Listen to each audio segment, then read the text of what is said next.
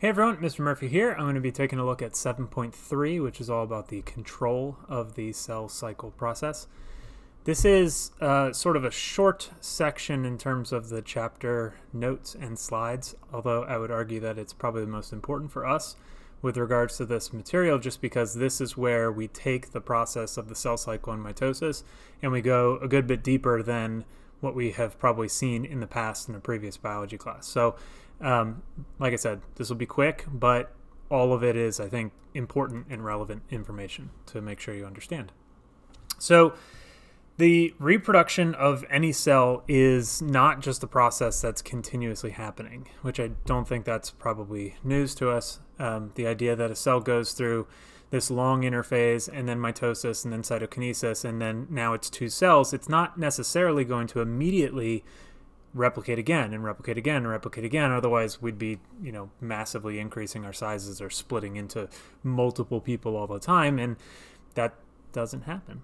So, some important things up front. First off is this word growth factors, sometimes called GFs. You see this pop up a lot. It's sort of this ambiguous term that gets thrown around. Really, it's just referring to the specific signals that are promoting the process of division of cells. So anytime you see anything that's mentioned as being a growth factor, just understand that to be a cog in the grand machine of what leads cells to divide.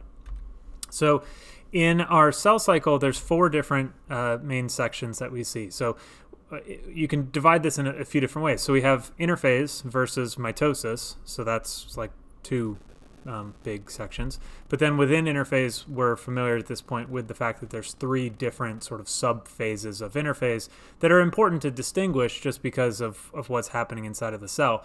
Interphase really just refers to basically the time that the cell is not actively splitting itself. But when we say interphase, usually to mean a cell that's just like doing cell things, usually what we're actually referring to is the G1 or GAP1 part of interphase, which is here. And you can see how there's a little offshoot and this cell's just hanging out here. So we call this G0, and it's basically just a suspended state of division. It's not dividing, it's being a cell, it's doing normal cell things wherever this is in the body, it's just serving its role, its intended function in the body. And sometimes cell types hit that G0 and they never go back into the cycle. They are what they are. They're not going to divide.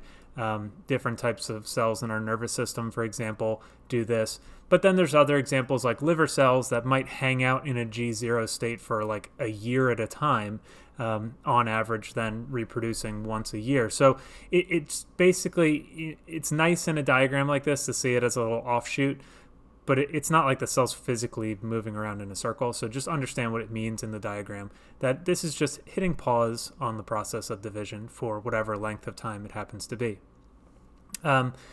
S phase is all about the synthesis of the DNA. G2 then is that last gap phase, and we'll see that there's an important sort of checkpoint here that happens before the cell commits to the process of mitosis, which is the division of the nucleus.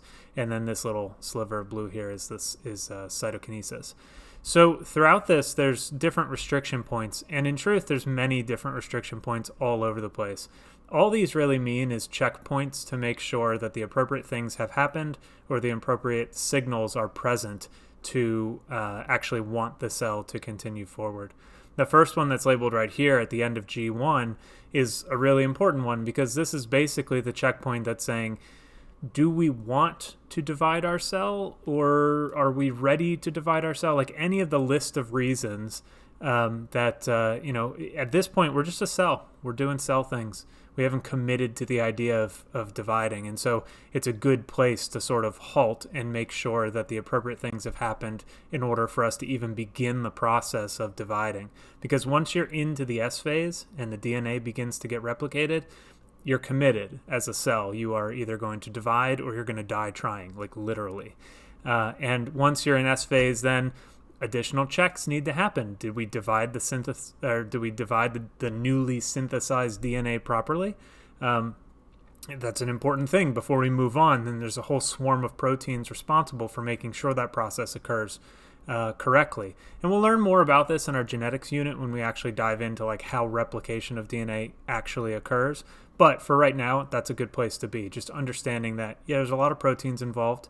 We need all the right proteins in the right places. They need to be doing their jobs. And we need to make sure that we have 2 identical copies of our DNA, or as identical as possible, because when we get to mitosis and we split into 2 cells at the end of that, you want them to be the same cells. You don't want these to be genetically unique cells. This chapter and this section is all about how do we divide cells to create identical copies. During G2, then again, additional checks to make sure that all the correct sort of pieces and parts are there before we get to mitosis, because when mitosis begins during prophase and prometaphase, we're breaking down the nucleus. Nucleus is gone. So at that point, there's very little the cell can really do. The DNA is all condensed into chromosomes. It's not accessible for transcription of new proteins and things like that. And so you can imagine, like, at that point, the cell has very little control over what's going on. So we need to make sure that that everything is there that is needed. Of course, I mean, there's lots of things still actively happening in terms of like the growing of different cytoskeleton components of the spindle fibers and all of that kind of stuff. But hopefully you get what I mean in terms of the fact that if there's some enzyme that's needed that doesn't exist inside of the cell, once you hit mitosis, there's really no means of getting that because of the way in which the chromosomes are all wrapped up. The nucleus is disappearing, and it just is sort of a breakdown of normal cell function, which is why that has to happen very quickly.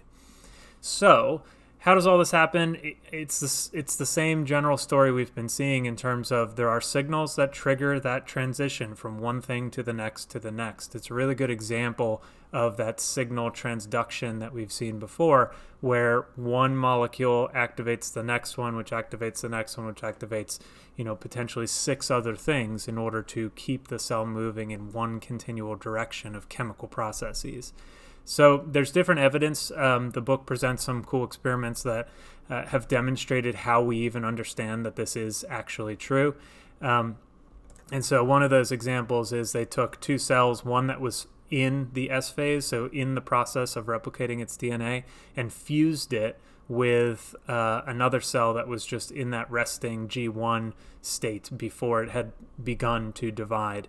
And you can do this chemically using different mechanisms to basically weaken and cause these cell membranes to adhere together. And when that happened, what they showed was that immediately the DNA inside of this nucleus in the G1 part of the cell began to replicate. And so what that demonstrated was that there were, in fact, chemical molecules inside of the S phase cell that were responsible for progressing that forward. So it wasn't just like an external signal that had landed on the S phase, but that something inside of this cell has changed and chemicals are present and able to cause the process of replication.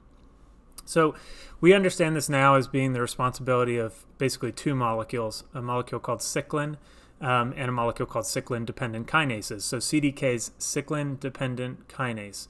This is a kinase, which means it's something that's going to phosphorylate other proteins and activate them or deactivate them or whatever, change their shape in a meaningful way. And it is called cyclin-dependent because it depends upon this molecule cyclin. And so a CDK is basically just an enzyme waiting to do its job.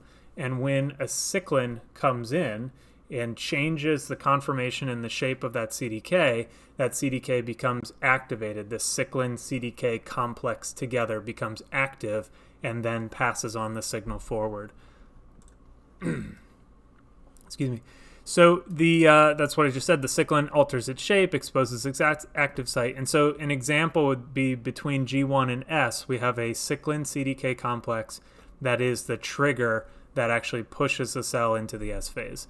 And it does a whole bunch of things in terms of activating the enzymes and proteins responsible for the process of DNA replication, but then also going back and sort of deactivating the things that were holding the cell in G1 and deactivating the things that were progressing the cell from G1 to S phase. So it sort of pushes the cell forward, but then goes back and stops the process that was happening before.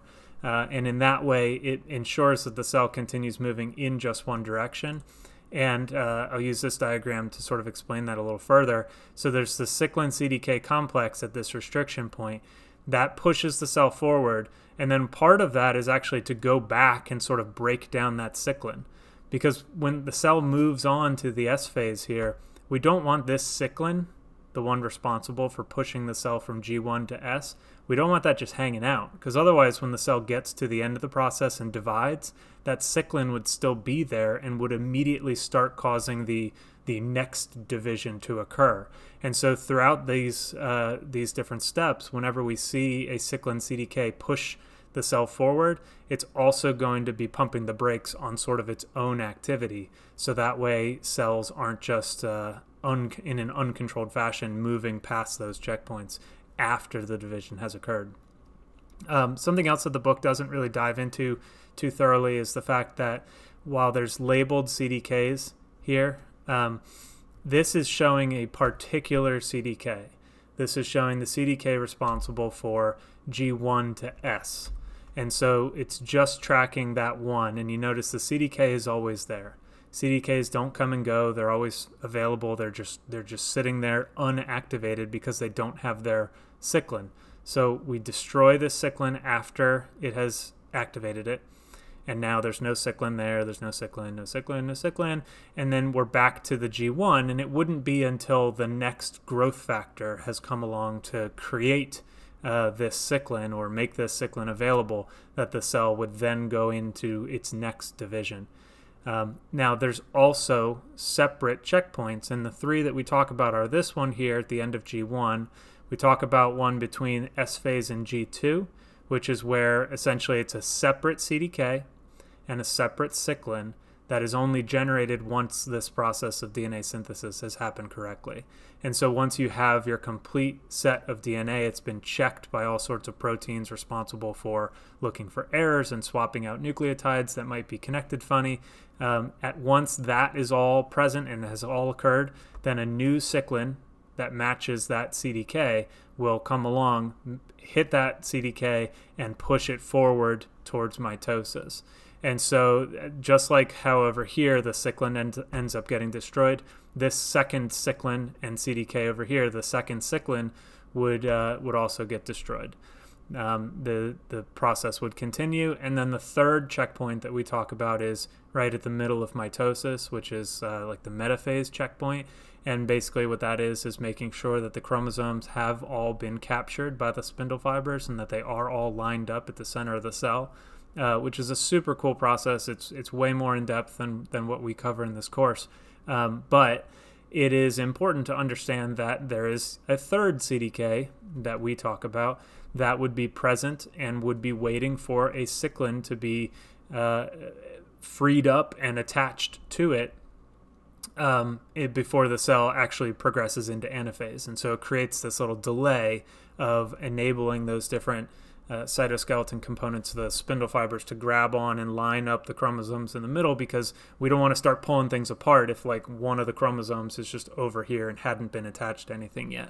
And so that's another example of a checkpoint, making sure that the appropriate things have happened during the process of metaphase in mitosis before we continue on.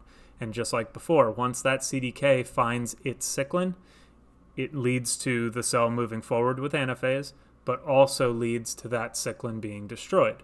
Cyclins are named cyclins because they are created and destroyed every cycle of the cell life cycle. And so it's not a very creative name, but it's an effective one just to remind us that the cyclins come and go. They are on a constant cycle of being created and being destroyed.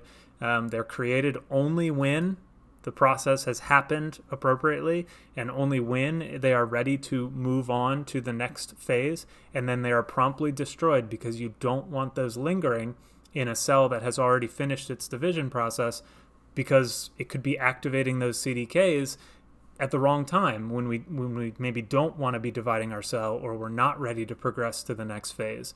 And so a cyclin appears, does its job, gets destroyed, and then the cell is able to do this all in a very controlled fashion. I'm repeating myself a whole bunch because it's important and I want to make sure we understand. But what I'm describing here is 3 different checkpoints. This diagram only shows us 1. So there are 3 that we particularly focus on: G1 to S, the S to G2 phase, and then the M phase, the M restriction point in the middle of mitosis. There are many more for the more nuanced specific actions that need to happen, but like everything in biology, we focus on some examples to understand sort of the broad strokes of how it works, while also keeping in the back of our mind the fact that all of this is always more complicated. Not complicated to understand, just complicated in terms of the details that might actually be involved. So this goes into a little more detail about specifics of how this happens. There's a particular protein called retinoblastoma protein, RB protein. We see that pop up sometimes, so it might be worth knowing. But that's the protein that's particularly relevant to the pushing of the cell cycle beyond the G1 to S checkpoint. So RB is normally inhibiting the cell cycle, but when it gets phosphorylated by that cyclin CDK complex, it no longer is inhibiting it, and so then the cell cycle is allowed to proceed. But then remember, the cyclin's going to get broken down, which means the RB is no longer going to be continuously phosphorylated by this cyclin CDK, and so then the brakes sort of get put back on once the RB is free to do its job again. So all of this is just to achieve what it says up here: precise control, so that cells are dividing when we want them to, in a chemically controlled fashion. That's the end of that section. As always, if you have questions, let me know.